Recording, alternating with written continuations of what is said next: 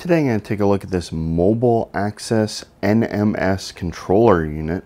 From what I can tell, this is a management device for these network nodes that either handle things like Wi-Fi or two-way radio communication, like basically all sorts of RF stuff. The idea is that they're like either repeaters or boosters or part of a big infrastructure network. And this thing seems to be some kind of management system, and I think it's just got like a proprietary connection between multiple controllers, and then it's got RS-485 connections to, I don't know, maybe individual nodes or what, but it just seems to do light management. I mean, it's not a particularly powerful piece of hardware. It's just kind of some simple microcontrollers and stuff in here. We've got a bunch of indicators and an LCD. The LCD just shows some kind of boot sequence stuff and never really does anything. On the front there's an RS-232 port, and it's actually a removable module. I was thinking this was like some kind of upgrade card, like a plug-in option of some type. It turns out it's literally just a wire that connects to a much larger DB connector at the back. So this is clearly designed for other upgrades. I mean, you can see there's even screw mountings for PCB, but I guess it's just putting out RS-232 anyway, so it just needs a passive wire connector. Around back we can see all the serial connections. We've got all these RS-232 ports, bunch of RS-485 ports. These are these bus connectors, which I assume connect to other management units. There's an internal modem connector, a power connector, which is just a little terminal block. I actually had some leads soldered onto this to power it, since I couldn't get any probes in there easily. There's an alarm output port, which is actually an HD DB15 connector, like a VGA port, and an external modem and auxiliary alarm. And again, this is an HD connector. There's 3 rows of pins. The case itself is very beat up. I don't know what happened to this thing, but it's in pretty rough shape. And well, I mean, I paid like $10 for it, so I mean, including shipping, so it's not the end of the world, but I don't plan on using it. I just wanted to see what's inside it. On the inside we can see that it's pretty sparse. I mean, there's this huge section of area just with nothing. I mean, you'd think they could have put in more of these modules or something. And yeah, it's just a couple ribbon cables running to the front LEDs and the LCD display. And there's a little separate connector for the backlight. And a very narrow motherboard in relative to the length of a 1U rack case, at least.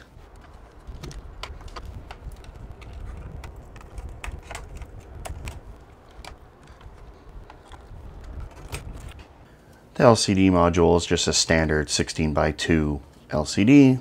Like I said, it has a separate connection for the backlight from Zyman Ocular. The front LED board is just a completely passive LED board. There's no electronics on it whatsoever other than the LEDs. These ribbon cables, in fact all the ribbon cables on this thing, are nicely hot glued in. Alright. Looking at the main PCB, there's some RS-232 stuff over here, and lots of input filtering. We've got this nice little inductor cap combo, I should say. Input caps, some ferrite beads. This module, which is like a completely separate module, is a modem. I'm gonna have to take that off and take a better look at it. And we've got an Atmel chip over here. We'll get a better look at that in a bit. What looks like some solid state relays.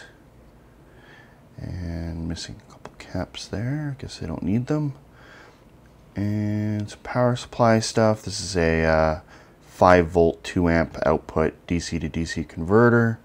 A couple jumpers and a pot. This is right next to the connector for the LCD, so this is going to be contrast.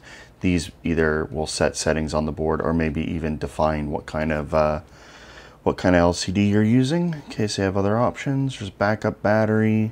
There's only 3 electrolytic capacitors on this entire board, which probably makes this thing pretty reliable. They have no fan in here, no separate power supply or anything. So, I mean, other than the DC to DC. These are, in fact, electrolytics, not polymer caps. You can tell because they have the little vent groove cut into them. And another Atmel chip, and that might be a Zilog RS422, or sorry, 485 controller. These are probably all like the transceivers for it, because this is the big bank of 485 connectors.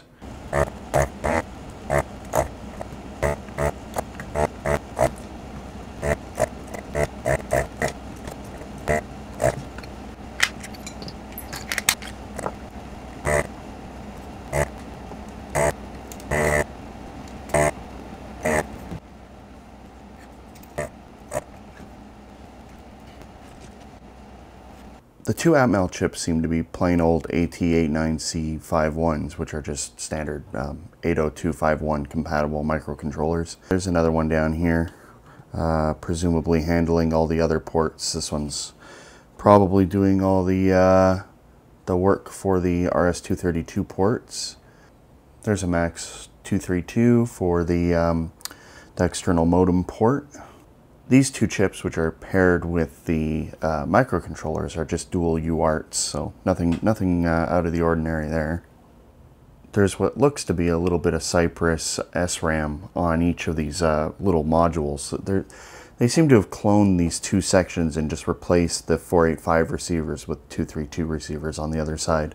There doesn't seem to be any central processor, so it's either just the microcontrollers handle everything, or this is actually designed to connect to something larger that would actually interface with your system. I can't find a proper data sheet on this modem, but I can tell you that it's a 33.6 data and fax modem. Ooh, it is actually pretty cool. It's just a little potted module, and it's an entire modem all in one. It handles all the isolation and everything. It's a pretty neat module. I mean, useless, but neat. This little DC to DC converter seems quite nice. It can handle anywhere from 10 to 48 volts in, and has, as I said, 5 volt, 2 amp output. It's pretty simple too. It's just 2 input pins and 2 output pins, and it looks like it just needs some capacitance on the outside, and that's it. Completely isolated, up to 82% efficiency. You know, not a bad DC to DC converter.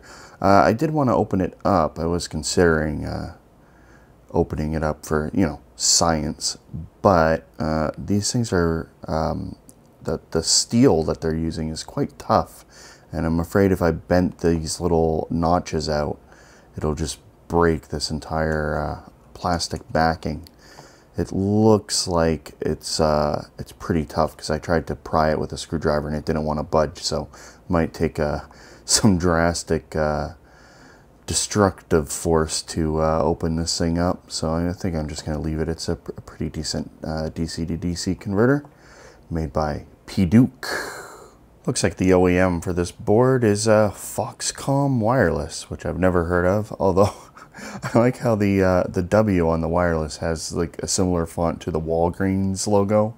I think that's about it for this thing. I mean, I didn't expect to find too much in this thing. I wasn't sure initially if it was just like a microcontroller based device or if it was a proper PC, but I was leaning towards microcontroller, and it turned out that's what it was.